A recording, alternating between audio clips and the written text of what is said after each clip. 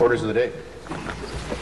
Ballot item number 9, second reading of Bill 183, an act to amend the Ombudsman Act and the Police Services Act with respect to investigating designated public bodies. Mr. Marchese.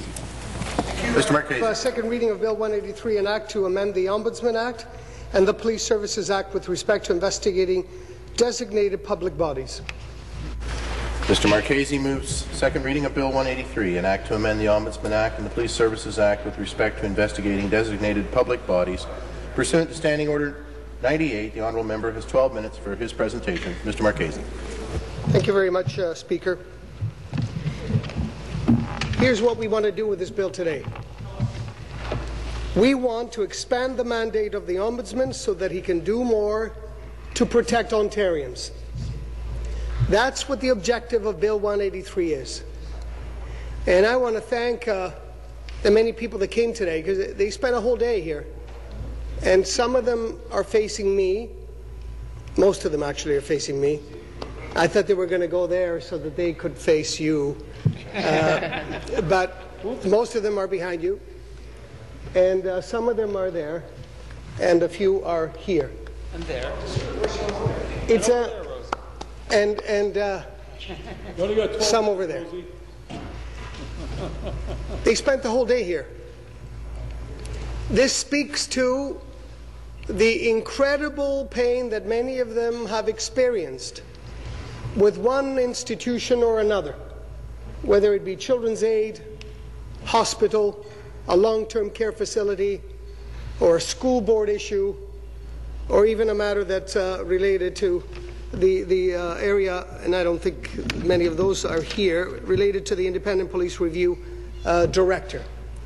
But when you spend a whole day to come to a press conference in the morning, come to hear the question that we asked around 11 o'clock, and stick around until 3:30, 3:40, and we are on live, that speaks to the immense pain they experience and the desire they have to have the Ombudsman come in and shine a light on problems that they believe, and I do too, on the various entities around which we spend billions of dollars, and we have no oversight over these bodies. The government might claim that they have oversight in one form or another, but these people know there is no oversight. There is no independent oversight of these institutions. And that's what we're calling for. We are calling for an ombudsman who has the investigative powers, the independence and the experience to identify, to investigate, to identify problems, make recommendations to resolve them, and then wait for the government to fix the problems. We have been waiting for a premier who has the resolve and the strength to say, if there are problems in these institutions, I want to know what they are. And then I'm going to fix them. And I'm going to send the Ombudsman in to do his review and wait for his resolutions. But the government, each and every time, has refused to do that. I don't understand why. It can't be for lack of money. Why, when you look at every other province that has these this power, you say to yourself, well, how can the Yukon do most of this? Surely we're a bit wealthier than the Yukon in the short term, until they discover more and more minerals and oil and gold. Who knows? Maybe they'll get wealthier up there. Nova Scotia, Newfoundland and Labrador, New Brunswick, Quebec, Manitoba, Saskatchewan, Alberta, British Columbia, most of these provinces have ombudsman oversight over all of these institutions that I mentioned, including in many provinces municipalities, including in municipalities universities as well, which is part of my bill.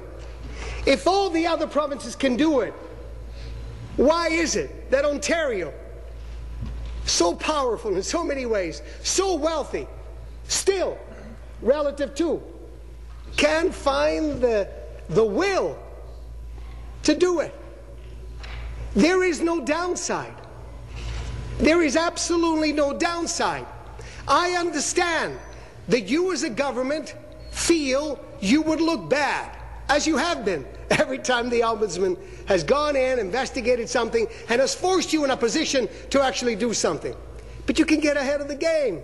You can say, I want the Ombudsman to go in.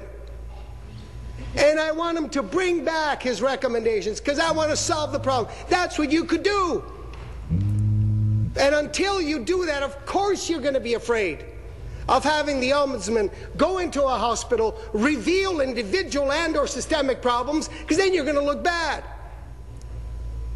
Be bold. Be a leader from time to time, for God's sake. Do something.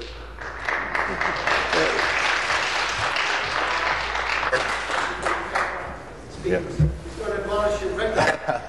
Very politely. We're very pleased to have you at Queen's Park today, but we do have a very strict rule that you're allowed to watch the debate but not participate in it, and that includes clapping. Thank you. Those are rules. We spend billions of dollars. We spend $17 billion to fund our hospital. $17 billion. We spend another $7 or $8 billion for universities, includes colleges to be fair too. But and for our elementary school system, we spend $16 billion as well. We spend billions, long-term care facilities, and yet we don't have any significant oversight over these areas. In healthcare, if there is substandard care, if somebody dies, and we had a deputant today whose father died, something that could easily have been resolved. And you have individuals fighting it out on their own, trying to investigate a problem on their own. You got people here that have suffered through children's aid societies, fighting on their own to resolve a problem, an unjust problem that they feel that should be legitimately dealt with by somebody who has the power to deal with it, yet they on their own have to find the resources, the money to hire lawyers to solve the problem because they can't go anywhere to get that problem solved. The Ombudsman said families can be broken apart needlessly, or children can be deprived of stable foster care, or adoptions can fail, or at times children can suffer abuse or even die, said Monsieur Marin. We have kids in our school system that are falling through the cracks, that need special education, not getting it.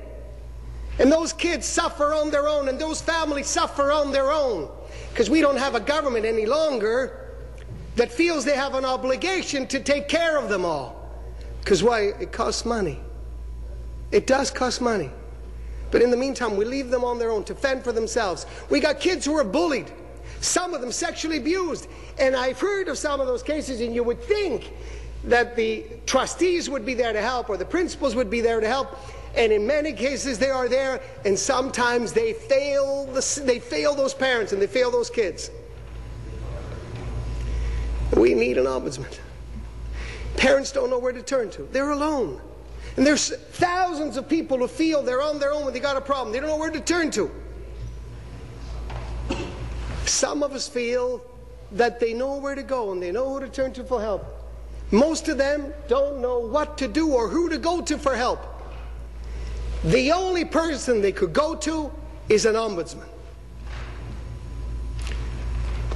And we'll hear from the Liberal very soon, because I'm sure he's got other suggestions. That's the only person they can go to. Because if they go to the Liberal MPP, I don't know what you're going to get.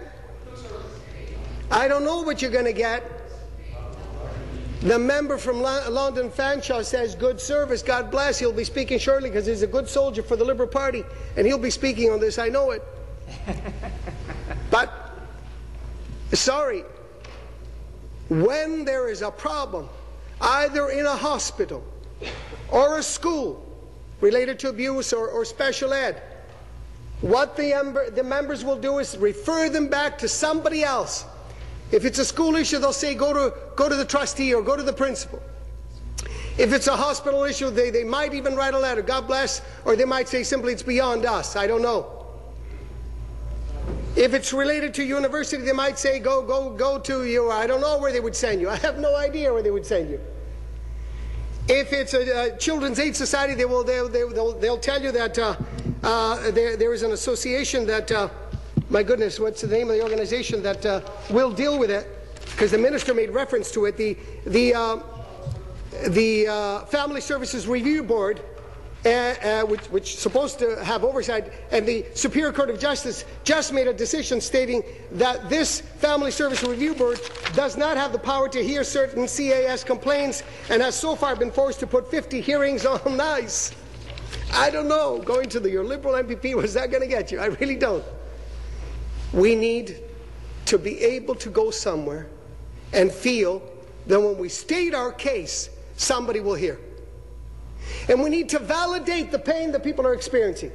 And we don't validate that pain by saying we're taking care of things, we have systems in place, because we don't. We do not have the systems in place, and I argue it's time to let the Ombudsman in. There is absolutely no downside. If other provinces in Canada, including the Yukon, can do it, so can Ontario. It's time. And the amount of money that people spend on their own, and the amount of money that organizations spend to defend themselves against the complaints that people have, if all that money got directed to help the Ombudsman, just a little, with a few dollars, he could do this job, no problem. He's been doing an amazing job with the resources he's got now. With just a few of those lawyer fees that boards spend to defend themselves, and hospitals, with all those dollars they use to defend themselves, if all that money could just be funneled, just a little bit funneled, to go to the Ombudsman office, we'd have no problem. He would have no problem doing this job. The time has come.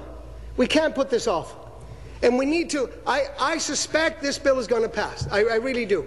And it's going to go to committee, wherein it will die unless we push them, and unless we push the Premier to say, if this bill passes today, we want you to deal with it in this session. We got a couple of weeks. We got 2 or 3 weeks left. And we're going to have to push the Premier to make sure, once this bill is passed in this legislature, that they then deal with it in committee. And that's what I ask you, those of you who have come, to do. And then we push the Liberals to make sure that happens. Thank you.